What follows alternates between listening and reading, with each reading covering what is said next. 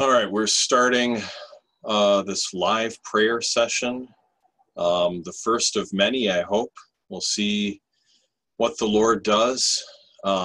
This is just something that's been on my heart for a while, especially since I've been reading some accounts of Frank Bartleman. And Frank Bartleman was an evangelist who lived over 100 years ago, just at the turn of the century, around 1906. He was instrumental in the Azusa Street revival. And so he was an evangelist who prayed and prayed and prayed hours a day that God would do a work in California, God would do a work in Los Angeles, and that it would actually spread across the whole world. Just prior to that, the Welsh revival was taking place. People were getting saved by the hundreds, by the thousands. And so it created a hunger in the people that lived in California for God to do something there, And so actually this desire started in me when I saw an account of the Brownsville revival in Pensacola, Florida, from 20 years ago. And I just kind of stumbled upon a video of it, and I was very intrigued. Of course, I knew of Dr. Michael Brown. He was a part of that revival, and I've been following him for a while, and that's how I stumbled on the video. But I just saw the hunger that people had for God, and it just really ignited in me a desire to see that happen in my generation. Lord, you can do this. You can bring revival to me. You can bring revival to where I live here in Eau Claire, Wisconsin. You can bring it all over the world. And of course, many people talk about revival, and you look at revivals throughout church history, and it takes a lot of prayer. It takes a lot of seeking the Lord. You look at the Layman's Prayer Revival of 1857, I believe through 1859. And it just started with one man who decided to have a prayer meeting in New York City. And he had it during the lunch hour, and people were facing difficult financial times at that point in history, and they needed the Lord. And so he said, let's have a prayer meeting. And at the first meeting, I think maybe one person showed up, and the next was a few, and then 20, and then it was like 100, and pretty soon it started spreading all over New York and all over America. It became a huge revival. Many people got saved, and it was just regular, everyday people, not clergy, not the pastors, not the people that are supposed to be the ones we expect are praying, but just everyday people like you and me, just crying out to God and saying, God, I need you. I can't live this life without you. I have nothing apart from you. And so along those lines, I'm going to start this prayer meeting, even if I'm the only one here. That's all right. I'm just going to pray here, and if anyone happens to see this invitation, they can join, and God willing, we'll do this again and again. And if it's something it's meant to be, it can, take wings. But whatever the case, I'm just going to seek the Lord here. So first thing I want to do is just read a passage out of the Bible and just say, Lord, guide me as I read your word. And this is what I open it up to right now, just opening up my Bible at random. Isaiah 57, and it says, down in verse 14, and let's just start with this actually in 13, but he who puts his trust in me, and this is 13b, but he who puts his trust in me shall possess the land and shall inherit my holy mountain. And then it says, and one shall say, heap it up, prepare the way, take the stumbling block out of the way of my people. For thus says the high and lofty one, who inhabits eternity, whose name is holy. I dwell in the high and holy place, with him who has a contrite and humble spirit, to revive the spirit of the humble, and to revive the heart of the contrite ones. I love that. And I have that underlined because, God always, always resists the proud, but he gives grace to the humble. And so God has no time of day for people to think they're all that. And I look at my own life and I say, a lot of times I walk in pride. I just have to admit it, to come to a place and say, Lord, I have been prideful. Now I want to humble myself and recognize you are holy and I am not. But you make me holy and I need more of you. And so he says he revives the heart of the contrite ones. And in verse 16, God says, for I will not contend forever, nor will I always be angry. For the spirit would fail before me, and the souls which I have made. For the iniquity of his covetousness, I was angry and struck him. I hid and was angry. And he went on backsliding in the way of his heart. Okay, so this is talking about anybody, it could apply to any one of us that are backsliding, that maybe once walked with the Lord, once were seeking God, but then we got tangled up in things of the world. So easy to do, pursuit of riches, pursuit of fame, pursuit of pleasures, it's just things that we can touch, things that we can see, have a greater pull than God oftentimes because we don't see God. And it takes effort to seek after him. He's invisible, but yet the Bible says when we seek him, we will find him when we seek him with all of our heart. And so people that are backsliding, people that once were seeking the Lord and turned away, and all of us at one point backslide, even as Christians, even if it's only for a day. God wants us to be red hot for him all the time. And that's a high calling, but he gives us grace and he gives us mercy when we backslide. We just have to be able to admit it. And it says, I have seen his ways, here in verse 18, I have seen his ways and will heal him. I will also lead him and restore comforts to him and to his mourners. So even though, we've backslidden in so many ways, God says, I will heal you. I will heal you and I will lead you and I'll restore comforts to you. So God will comfort and encourage us, even though we have backslidden. That is his promise. The question is are we going to admit it? Are we going to turn to him? So I'm going to pray right now and just seek the Lord. Father God, I come before you in Jesus' name. And, I'm the only one here in this meeting here, but that's okay. Because really, I'm not the only one here, Lord. You're with me. And, Lord, there's many other people all over the world that are praying, even right now at this moment. And I join with them too, Lord God. And I just pray that you would turn me closer to you, turn my heart closer to you, turn all of our hearts closer to you, Lord. Father, I pray that you would bring revival to this country. And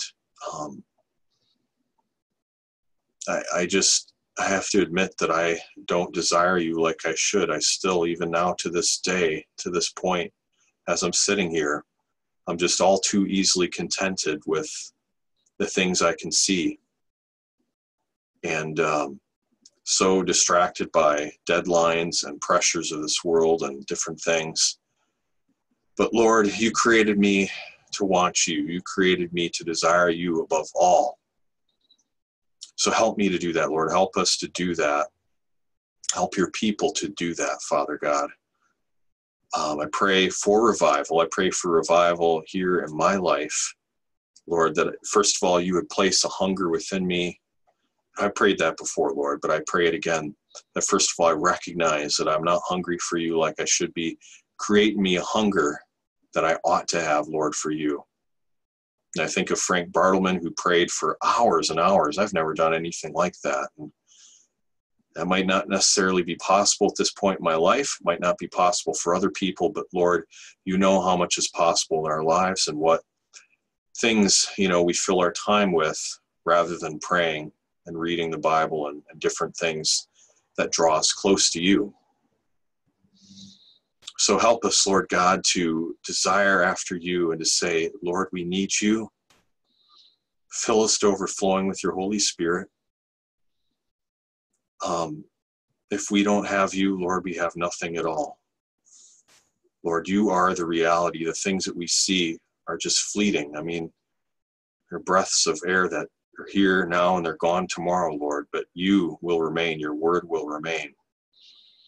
So, Lord, give me and give your people a desire for you. Father God, I want to lift up my church. I've been praying for Bethel Church, Lord, that we would walk in the power of the Holy Spirit, that you'd open up our hearts to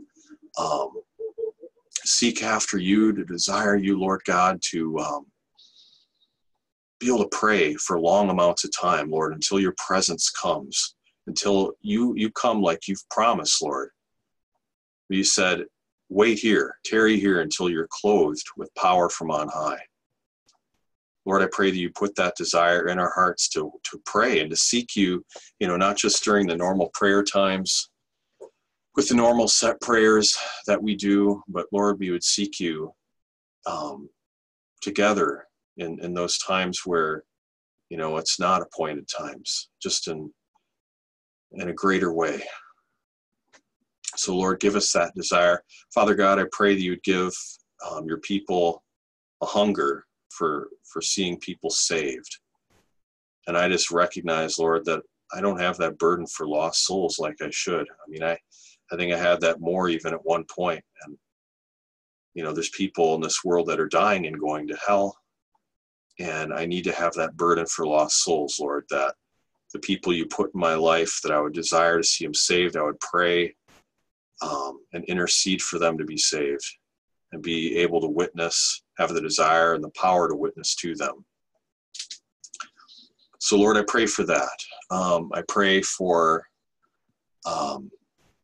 healing, Lord, for your people too, that we could see miracles happen again. There's such a desire for supernatural in this world. There's many people that are looking for it in the wrong ways, with the occult and all the stuff on TV, the witchcraft and different things.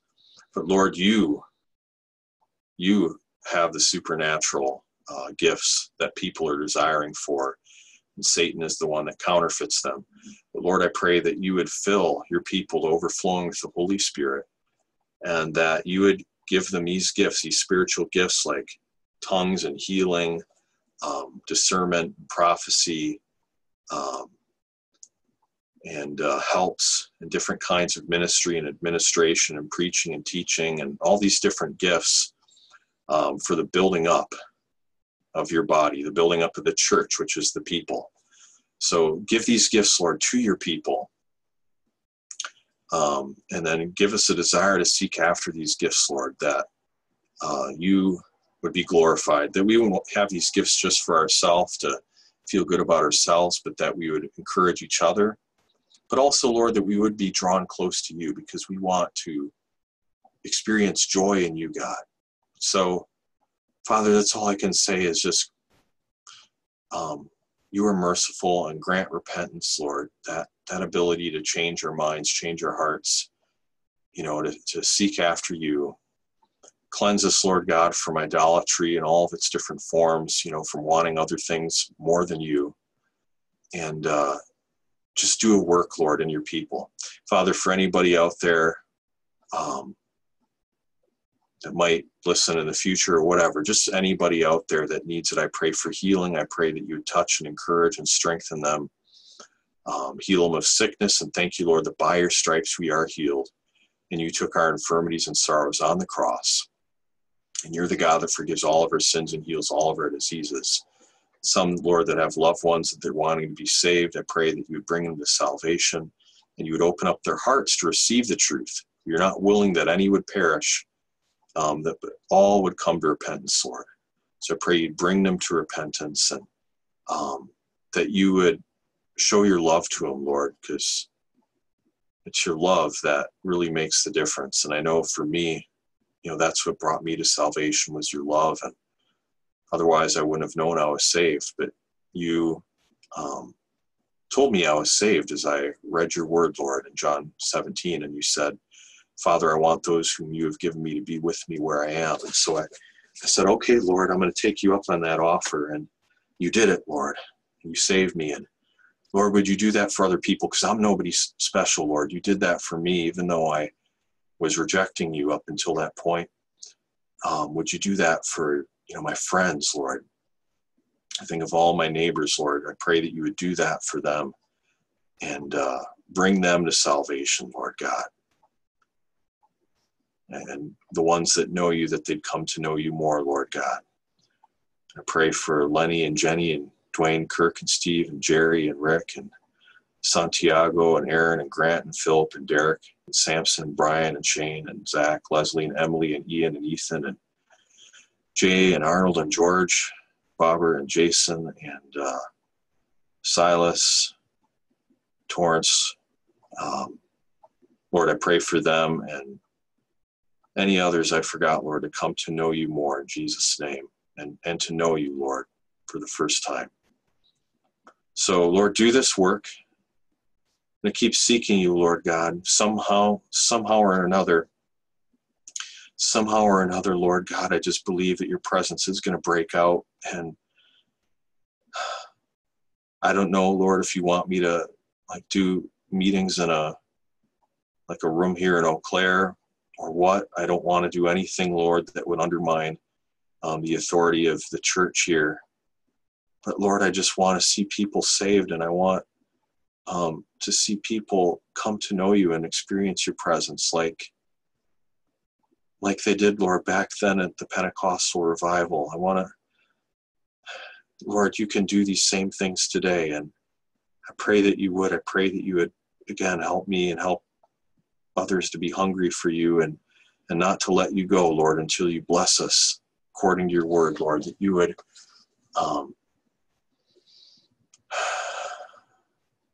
come, Lord, like you've promised. So, Father, do that work. I'm going to trust in you and believe that you will do it, Lord God. You'll bring revival to this land, bring healing. There's so many people, Lord, so much discouragement and divisiveness here in this country. And Lord, the main thing is people need to be saved, that the name of Jesus would be lifted high. Lord, that your name would be exalted above every other name. It already is exalted, Lord, but we need to exalt your name and lift it up. So help us to do that, God. You are a merciful God, Lord. Your word says that your mercy reaches to the heavens, your truth to the clouds.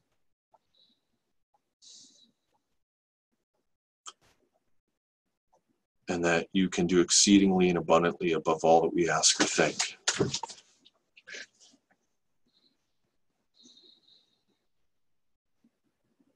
So, Lord, just please, I can't make you move or do anything, Lord. All I can do is just place myself here, Lord, and say, please do it, Lord, for your name's sake. And you want people to be saved, Lord. You want your name to be glorified. Do it for your name's sake. Father, I pray that you would bring some people along to share this burden with me, some people I can pray with, Lord God, that would also lay hold of this vision, Lord, for revival. Sometimes I wonder if I have strength, Lord, to keep seeking you for this. There's got to be more, Lord. There's got to be more of you to be had. Not just the same old, Lord. There's got to be more.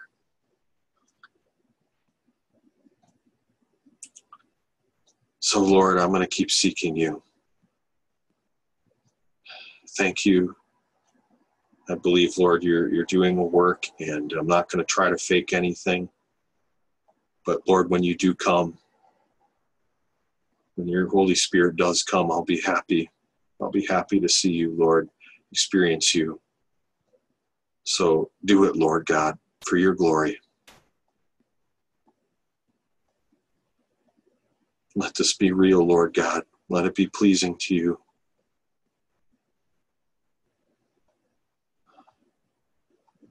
Bless your holy name, Lord. Jesus' name, amen. All right, well, if you happen to be watching this meeting, most likely, I think, actually I can say positively, you'll be seeing the recording. But anyway, I'm going to post this, and I hope it encourages you. And I'm just going to keep seeking the Lord like this and do these live prayer meetings. And I know that this week kind of got off to a different start. I'm not going to say a bad start. I think it's always good to pray. It's always a success when we pray.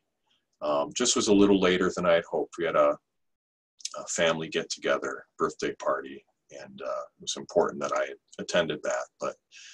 But I'll be on vacation this next week, so I'll be away from my computer. I can't do that this coming week, but I want to have the prayer meeting again.